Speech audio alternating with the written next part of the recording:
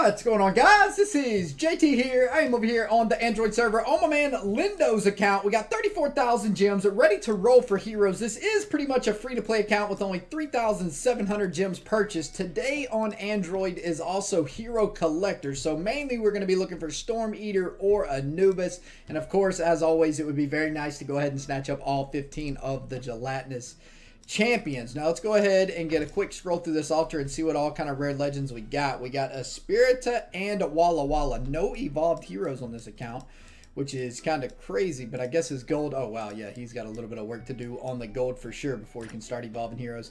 As for backups, he definitely needs some backups too. So we got all kinds of stuff we can get this account to help it out a ton. Come on, baby. Start me out. Ooh, with a Medusa. I was going to say, if that's an Anubis, that's going to be kind of crazy. So we want to see gelatinous champions. Obviously, Storm Eater and Anubis would be nice. Rockno's nice as well. We will definitely take the Rockno and the Lil Nick. Ain't nothing wrong with the Nicky Nick. Come on, baby. Give me that Anubis. Oh, Trixie Treat. Okay, we'll take a Trixie. Why not? Come on, IGG. Put the goods on the board, baby. Dread Drake. Not too bad. Siren. Not so much. Paladins. Garbage. Ooh, Ninja and Warlock. We'll take the Warlock. We'll take the Mech Tessa as well. Come on, Anubis. Where you at, my good friend? Start to... Ooh! Triple Legend with Walla Walla, Lil Nick, and Snowzilla. Not bad. It's been a long time since I've seen a Triple Legend, actually. Hopefully we can keep that up. Come on. We need to see Anubis now. Come on, Anubis. Where you at, my good friend? Show up, Anubis. Come on. Give me a triple legend, and it's like, no more legends for you, buddy. Ninja and Vlad. Alright, let's see. How many gelatinous champions do we got? We got 13,000 gems left, and we need 8 more. Ooh, that's going to be pretty rough. Alright, come on, baby. Give me Anubis and Storm Eater.